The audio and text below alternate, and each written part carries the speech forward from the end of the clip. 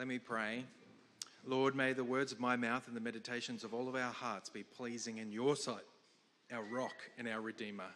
Amen.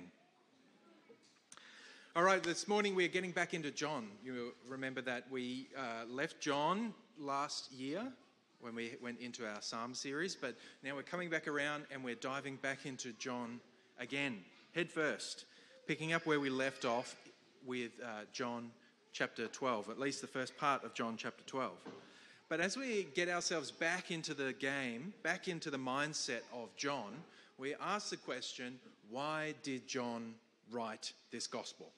Like, why did he feel the need to write this gospel? It's likely that he was at the end of his life when this gospel was written.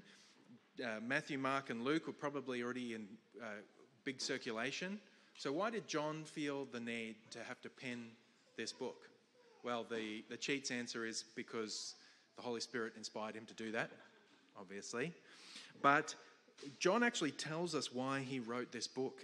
Towards the end of the book, he talks about the fact that Jesus performed many other signs. He records a bunch of them, but Jesus performed many other signs in the presence of his disciples, which are not recorded in this book, but these are written so that you may believe that Jesus is the Messiah, that is the anointed one, the Son of God, and that by believing you may have life in his name. You see that? He's written John so that you may believe that Jesus is the Messiah, the Son of God, and that by believing you may have life in his name.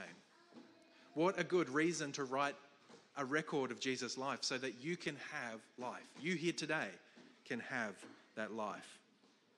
So we are in the midst of John, and this turning point that we are up to at the moment is the climax. We hit the climax of the signs with Lazarus. Jesus resurrected Lazarus from the dead. Lazarus got sick, he died. Jesus, before he died, he got the message, Lazarus is sick, please come quickly. They're thinking, if Jesus can get here in time, he can heal Lazarus. But Jesus said, no, I'm just going to wait around here for a little bit longer. So that Lazarus died. Like, he held off coming so that he could arrive after Lazarus had died and heal Lazarus by raising him from the dead. So this resurrection of Lazarus is the high point. Like, this is the most crazy thing that Jesus has done, the most magnificent thing that Jesus has done. He has given life to a dead man. And so this is the turning point of the book. Now with this climax of the signs displaying Jesus' power, now it's turning and we are looking specifically at the final week of Jesus' life. So it turns from the signs and the mostly story to the final week of Jesus' life. And there's a lot of teaching throughout this last week. It's a lot of teaching. So that's what we will basically be looking at from here. But it's not going to get uninteresting because even though the narrative kind of side of things are slowing down, there's a lot more teaching that needs to be unpacked, a lot more intriguing stuff to talk about. Lots to chew on. So in this passage that we're looking at specifically this morning, these first 26 verses of chapter 12, what we have here is 7 different approaches to Jesus. 7 different approaches to Jesus. Now, even though there's 7, 3 of them are actually, or 6 of them are in couplets. So they're like parallels, opposing. So the first 2 oppose each other. 3 and 4 oppose each other. 5 and 6 oppose each other. And so conveniently for you who like dot points and numbering systems, I've called them A and B. 1A, 1B. 2A, 2B. So we're going to walk through these together and see how people oppose or accept Jesus Christ in these, how people approach Jesus Christ. How do people approach Jesus? Because in the end, the world is very binary.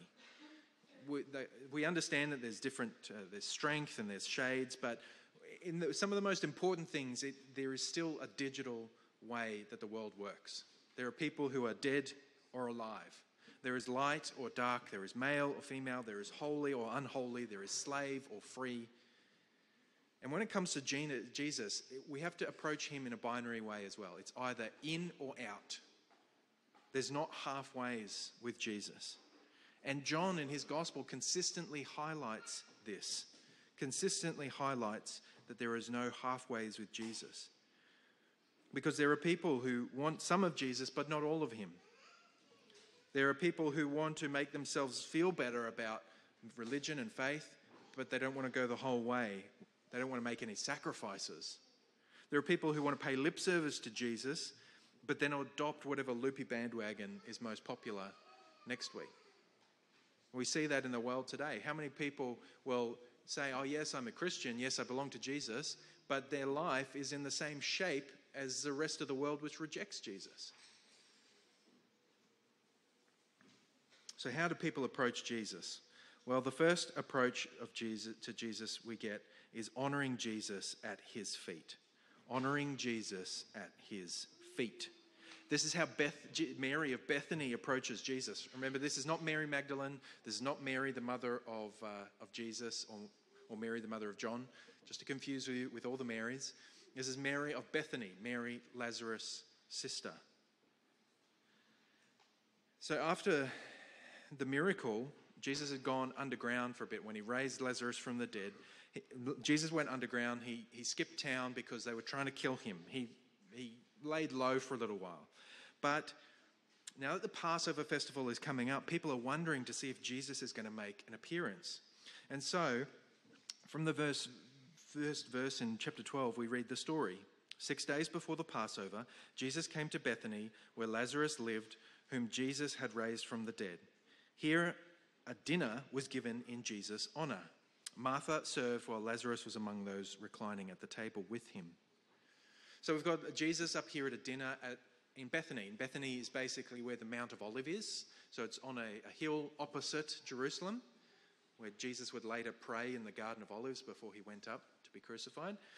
So this is Bethany looking over at Jerusalem, about 3 kilometres away, or 2 miles, if you like the old language.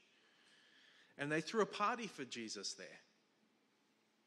And of course, I'd want to throw a party for the bloke who just raised me from the dead. That's a no-brainer. So Lazarus and his sisters are there. Lazarus is reclining at the table. If you know the other story about Martha, you would be unsurprised to hear that Martha is serving. So then here we've got Mary, who takes a pint of pure nard, an expensive perfume, and she poured it on Jesus' feet and wiped his feet with her hair. And the house was filled with the fragrance of the perfume. So here's Mary using an expensive ointment to make Jesus smell really good. But this was a really humbling thing for Mary to do. You know, even though we don't have all the same hang-ups that ancient Middle Eastern people do around feet, it would be hugely humbling for one of us to go to another person and try and put perfume on their feet with your hair. Like, that's a very humbling thing to do, a hugely kind of devotional thing to do. Mary's actions indicate an expression of intense personal devotion to Christ. And while some people are tempted to read things into the story, this isn't a romantic thing. Mary isn't trying to come on to Jesus or anything. This is Jesus showing her love and devotion to her master, her spiritual leader, her saviour, the one who rescued her brother from the dead. And interestingly, in the stories about Mary of Bethany, you always find her at Mary's feet. When we read, I think it's in Luke, we find Mary sitting at the feet of Jesus to hear him teach. At the death of her brother, Mary threw herself at the feet of Jesus as she mourned for her brother, but also expressed trust in Jesus, despite the fact that her brother had just died. And here we have her at Jesus' feet, giving him this extravagant, humble gift, showing her devotion. It's humbly administered. This is not for show. This is the example of one who approaches Jesus through love and devotion, who trusts him and would give anything to him, including some perfume that is worth a year's wages. Imagine you saved up everything you earned for a whole year, didn't spend money on anything else, and you went out and bought a bottle of perfume that was worth that whole year's wages. And she is using it on Jesus' feet. This is a huge amount of money being poured out to Jesus. She was willing to give him the best gift that she could give. Huge gift. Many are not willing to give everything to Jesus. And that's the opposite side of this couplet. The opposite approach to Jesus, which is not giving over everything to Jesus, but keeping some for oneself. We see in the other side of this couplet, the other approach is money grubbing with a holy facade. Judas interjects here. He's got an air of being a Jesus disciple, but his heart is in rebellion. He's the poster boy for deception. That's why Judas has become a byword for a traitor. His name has become a colloquial name for deception. So what does this man who's money grubbing with a holy facade, what does he say? One of Jesus' disciples, Judas Iscariot, who was later to betray him, objected.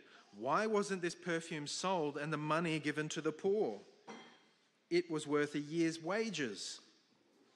He did not say this because he cared about the poor, but because he was a thief. As a keeper of the money bag, he used to help himself to what was put in it. He doesn't see an act of devotion and love to Jesus. He sees an expensive waste. He's not interested in honouring Jesus. He's interested in his back pocket. But he uses the right words to make it sound like holiness. Oh, it's because I'm concerned about the poor. But he's not zealous for holiness. He's zealous for pilfering. He is the treasurer for the group, and he takes little bits out of the money bag for himself. And there are plenty of folk like this in churches now.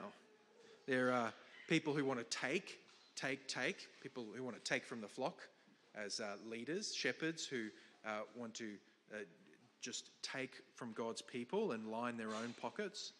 Or there are people who come to church and come to God to try and get more. I come to God, and if I'd put in my hours, if I put in my time, God will bless me. If I sow my seed, God will bless it and fill my pockets. It's a misuse of God's word, by the way. People who come to church to make good impressions and grow business connections. They come to church to network. And I'm sure you've heard plenty of stories about treasurers who nick off with the church savings account. And I'm not making any accusations about Steve. I'm just saying there are plenty who've done that before. There are people who would steal from their own family, supporting their personal outlandish spending habits while the rest of the family goes without. Berating your spouse for spending too much on essential groceries while you drop wads of cash on selfish projects. But it's not just around money. There are plenty of us who have the holy spiritual facade that is actually covering up a life of rebellion underneath. Because it starts out small, like Judas. I'm sure the first time he took the money, he was like, oh, I'm going to pay this back. And then I'm sure it turned from a one-time thing into a pattern. But not long after, it becomes betraying his master for 30 silver coins. This is the deceitfulness of sin. It metastasizes. And so even though the appearance is on the outside, yes, I'm part of Jesus' disciples. Yes, I'm one of the 12. It's got this position of great honour. Yet, underneath the facade, the sin was metastasizing. Jesus rebukes Judas' approach and commends the reckless, in inverted commas, the reckless expenditure that Mary was doing. Leave her alone, Jesus replied. It was intended that she should should save this perfume for the day of my burial. You will always have the poor among you, but you will not always have me. And so Jesus is saying you don't need to choose between giving to the poor and giving to me. I'm here with you. The bridegroom was there with them. They should celebrate. They should anoint him. They should bless him. It's appropriate that Jesus was honoured in this way.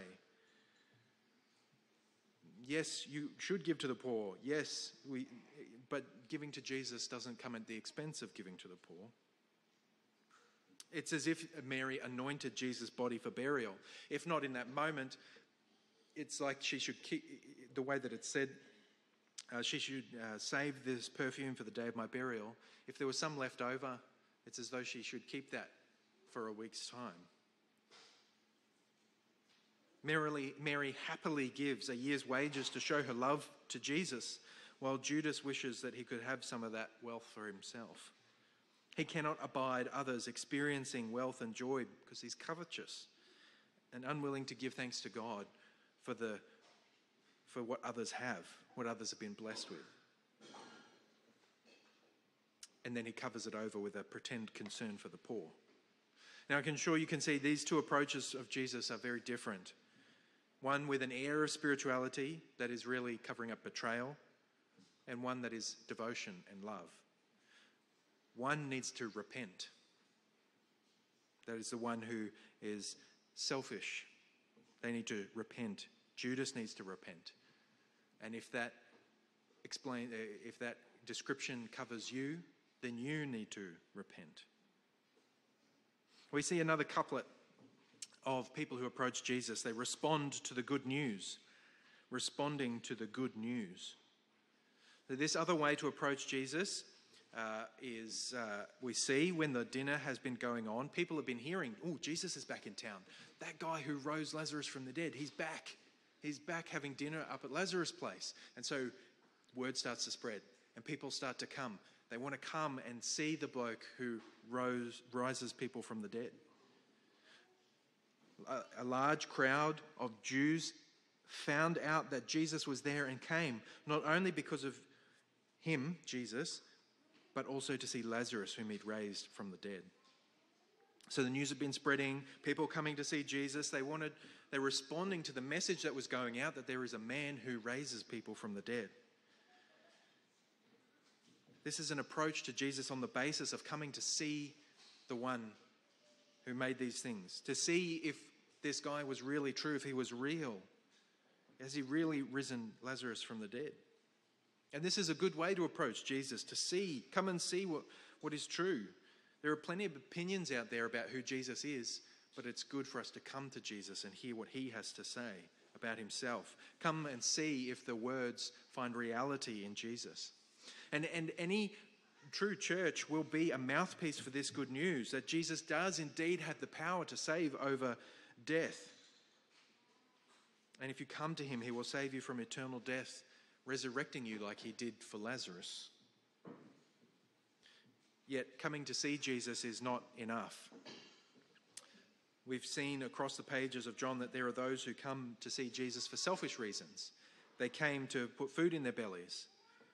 They followed Jesus when it was easy, and when things got a little bit tough, they split. So yes, the approach to Jesus to come and see is good, to respond to the good news, to come and to see and investigate. But you need to come humbly. You need to come ready to accept, if this message is true, that will mean that my life will change forever. But the opposite side to this is a plot to overthrow Jesus and his people, in particular Lazarus. This is the opposite. Instead of coming and investigating, coming to see Jesus, coming to meet Jesus, they reject Jesus. They plot to undermine Jesus, overthrow him and his people. The chief priests made plans to kill Lazarus as well, for on account of him, many of the Jews were going over to Jesus and believing in him. This is the nature of Christian faith, isn't it? Jesus is the one who gets it all going and starts it. He's the one that kicks it all off, and then his followers are problems because they go and they tell other people about who Jesus is and what he does. And Lazarus, because he was there, because he was proof in the pudding that Jesus was the guy who raises people from the dead, they wanted to get rid of him as well. They wanted to get rid of Lazarus because of what Jesus was doing.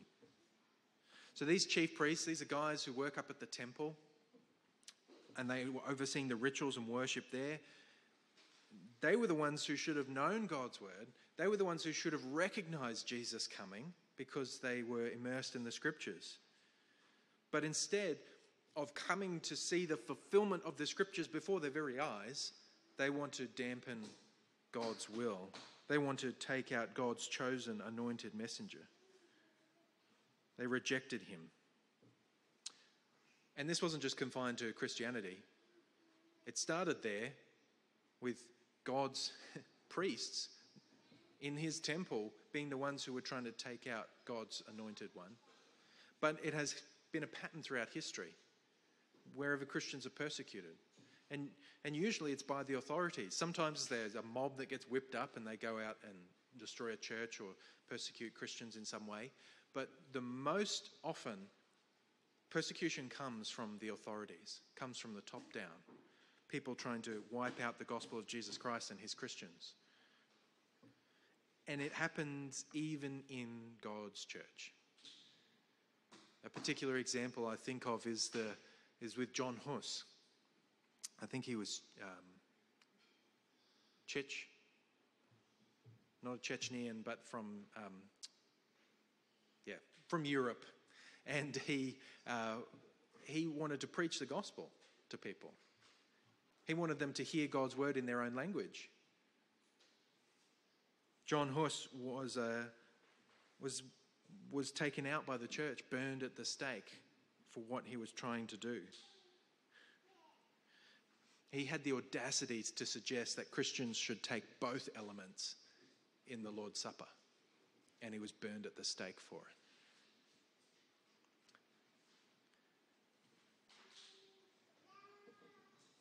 People trying to take out God's message can come from within. But even though the rejection comes from the authorities, even though the rejection comes from people you thought you should be able to trust, this is not the way that we should approach God. It's not us who get to dictate to God how things are. He is the one who teaches us how to live, how to respond. He's the one who comes to us.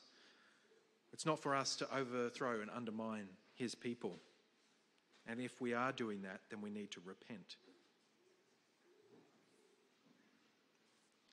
In our third couplet, we see that there are those who herald and honour Jesus. Those who herald and honour Jesus. We see the growing number of people gathering together, looking to Jesus in faith, and they are heralding his coming, and they are honouring him.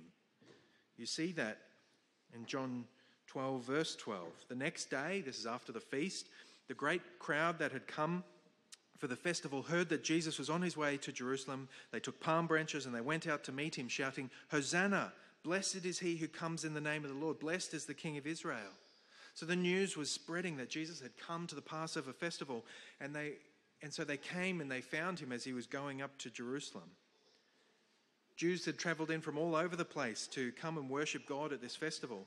And it's almost like they felt the moment has come. Our king is here. Finally, after all these years of waiting, a king of Israel has arrived. They thought maybe this will be the moment that Jesus will return and face the powers that be. They took the palm branches. They used parts of Psalm 118 to herald his coming, saying, "Hosanna," which means save us. Save us.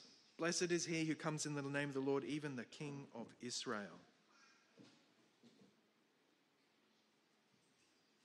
And while this was happening, Jesus was also fulfilling a prophecy from Zechariah. Jesus found a young donkey and sat on it, as it is written, "Do not be afraid, daughter Zion. See, your king is coming, seated on a donkey's colt." At first, his disciples did not understand all this. Only after Jesus was glorified, they did realize that these things had been written about him and that these things had been done to him. The promises they had long expected were being fulfilled right before their very eyes. Yet even the disciples didn't put all the pieces together until later. This was a wonderful moment. Put yourself in that atmosphere. We've been waiting so long, and now the king is coming and he is riding up to Jerusalem. Come, thou long-expected Jesus. And this is a right and proper way to approach Jesus. to approach him and give him the pride of place, to recognize him as God's king over God's people, to herald his coming into the world.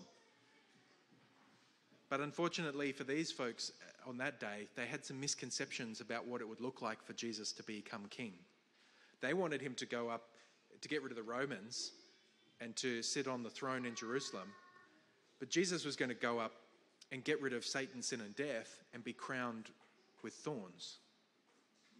He was coming to be crowned, but not the way they expected. But nevertheless, this is still the right way to come to Jesus with honor he deserves, to herald his coming. But the wrong way, the way that we aren't supposed to approach Jesus, is to despair over his influence, which is what the Pharisees do. They bemoan the coming of Christ. The news continued to spread about Jesus, and they're like, oh no, the whole world has gone after him. The crowd was with him when he called Lazarus from the tomb, raised him from the dead, continued to spread the word. Many people, because they'd heard that he had performed this sign, went out to meet him. And then the Pharisees said to one another, see, this is getting us nowhere. Look how the whole world has gone after him. It's a bit of an overstatement, but the point being, they feel like they've lost. They were trying to kill him, they were trying to take him out, but their efforts had all come to nothing. It seems to them like everybody's lost their mind and they're all following Jesus.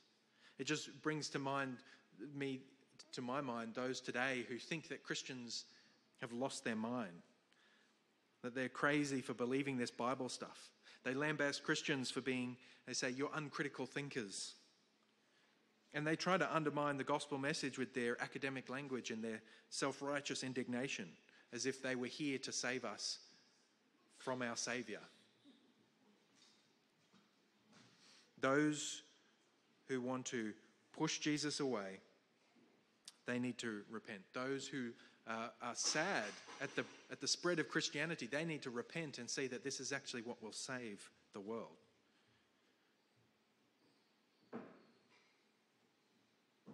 But then we get this last approach to Jesus, a curious approach to Jesus. Lots of people had heard about Jesus. He had this growing following. The festival was there, so people had travelled in from all over the place to worship. And some interesting people come to investigate Jesus. They came to seek Jesus' presence. Now, there were some Greeks among those who went up to worship at the festival. They came to Philip, who was from Bethsaida in Galilee, with a request. Sir, they said, we would like to see Jesus. And Philip went to tell Andrew, and Andrew and Philip in turn told Jesus. So, these are Greeks. We don't know who these Greeks were. The Greek was spoken by a whole heap of people all over that region. And remember, this was past the heyday of the Greek Empire, but there was plenty of people who spoke Greek, even some Jews who spoke Greek as a first language from places like Alexandria. So we don't know who these Greeks are exactly, but based on the context, these seem to be people who have converted to Judaism. They're people who have given up the worship of the pagan pantheon, and they have turned to the God of Israel. And they've come up to the Passover festival to worship. But they've heard about this Jesus, and so they come and they want to meet him. And this is significant because it's a sign of people outside God's people coming in. It's a sign of the message about the God of Israel spreading to other nations. A trickle at this time, but a trickle coming in nonetheless.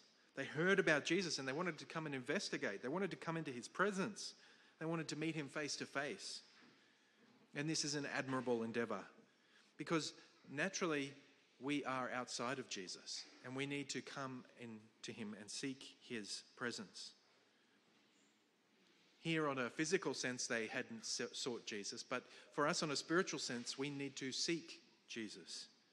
We need to come to him. We are lost in our sin. We are separated from the one who resurrects the dead. We need to seek Jesus and know him. I don't know the significance of this little exchange here between Philip and Andrew, but they go and they tell Jesus, and then annoyingly, Jesus doesn't really deal with the Greeks. We've got this little entourage of Greeks come up and they want to talk to Jesus, but then the story kind of switches and we don't actually hear what happened with the Greeks. But it's an occasion, it's important because of the way Jesus responds to this news that there were some Greeks who wanted to see him. How does Jesus respond to these inquirers? We get this little epilogue to our passage, the path of salvation, the path of salvation. This is how Jesus responds to the news that Greeks are coming to talk to him. They want to come and see him. The hour has come for the Son of Man to be glorified. Very truly I tell you, unless a kernel of wheat falls to the ground and it dies, it remains only a single seed, but if it dies, it produces many seeds. So here we have Jesus saying the hour has come. If you remember from across the pages of John, I think it's about 5 times now, Jesus keeps saying the hour is not yet come. The hour has not yet come. The hour has not yet come. And now when some Greeks turn up to talk to him on the eve of the Passover, he says, the hour has come. This is a big moment. This moment is almost like there's this pressure building with the Pharisees wanting to kill him and Lazarus, with the people bringing their fronds and heralding the coming of the Messiah, with the Greeks wanting to come and meet Jesus. The hour has arrived. The moment is here. What has been leading up to this time, this building pressure, it's all coming to a head. And how does Jesus describe what is about to happen? With an agricultural metaphor. A seed, a tiny little seed, all by itself is nothing, it seems. But when it falls to the ground, it dies, metaphorically speaking. A seed dies. And out of that death comes new life. The seed brings forth a plant, which brings forth more seed. It brings forth fruitfulness, multiplication. It reminds me of Joseph, who goes down. He dies in the sense that he is lost to his family and he goes down into Israel. But then, because of his metaphorical death and separation, he is then able to bring life to his family because he provides for their needs in the famine that is to come. There's plenty of death and resurrection metaphors throughout the Bible. And here is one that Jesus uses. He dies to bring life to many. And this is what Jesus was about to do, to die alone on that cross, to bring life to many, to bring resurrection to all. If it dies, it produces many seeds. Jesus came to die on that cross, which was coming just around the corner. But this path was not just for Jesus to walk. Jesus was going to carve a path for others to follow. He goes on to say, anyone who loves their life will lose it, while anyone who hates their life in this world will keep it for eternal life. Whoever serves me must follow me, and where I am, my servant will also be. My Father will honor the one who serves me. Jesus calls his disciples, the ones who would follow after him, to follow in his footsteps. To follow in his footsteps. They need to lose their life like Jesus will lose it. Now, Jesus has gone and won salvation. I'm not suggesting that you need to go and earn your salvation like Jesus goes and wins salvation for us. But if you imagine when somebody builds a road and they go and they make a cutting through a hill, or making the embankments to get the road up out of the creek, they go and prepare the path. They go and do all the hard work, and then you can walk and follow that road with ease. Now, it might not seem easy to give up your life, but the point is that Jesus has gone before us. Jesus laid down his life. Jesus created the path for salvation and then calls you to follow him, to lay down your life like he laid down his life, to serve him, to follow him. You give up your life, all your vain desires. You give up living for yourself so that you can have life forever. You lay it down so that you can have it eternally. We give up our lives as a sacrifice to God. And yet the intriguing thing here is, as Jesus lays out the path ahead for every potential disciple, as he forges this path, he says, My Father will honor the one who serves me. God will honor you if you follow Jesus. Have you thought about that? God honors those who follow Jesus. In this passage, we've seen people honoring Jesus, and God will honor them. God will honor us if we follow Jesus. So let me just tie this all together.